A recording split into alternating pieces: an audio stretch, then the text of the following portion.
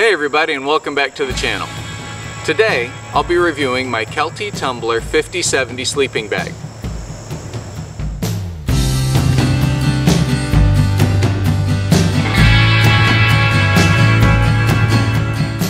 Please click like and subscribe to join my hiking family. The 50/70 gets its name from the fact that it's a dual temperature sleeping bag. It's meant to be used in 50 or 70 degree temperatures. On the 50 degree side, it is padded and insulated like your typical sleeping bag. You flip it over and the 70 degree side is a heavy sheet. On the nights where I use the 70 degree side, the 50 degree side of the bag makes for a good cushion underneath me, especially when paired with a sleeping pad. It's a very comfortable sleeping bag. I bought it for my very first section hike of the AT.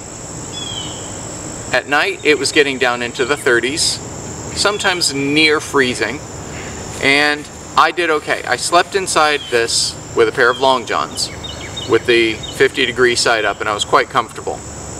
The only time I noticed the cold is when I rolled over, and I'm one of those people that when I roll over, my sleeping bag goes with me. I don't manage to be able to move around inside the bag. So when I rolled over, now the 70 degree side was exposed to the chilled air, and where my long john top met the long john bottoms, my back was exposed. So it woke me up. So I was aware of it that way. Now, like I said, with the Outdoor Vitals sleeping bag, I would never recommend you intentionally exceed the manufacturer specifications for temperature. But I was comfortable in this bag in the 30s. So far I've slept in it from the 30s up to the 70s, and it is a very good all-around bag.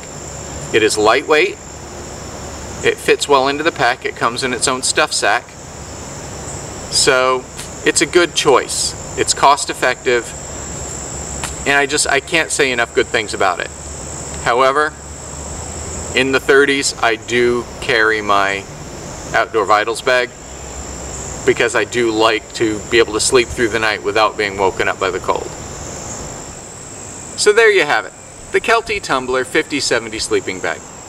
This is a great all-around bag that I use more than I use any other.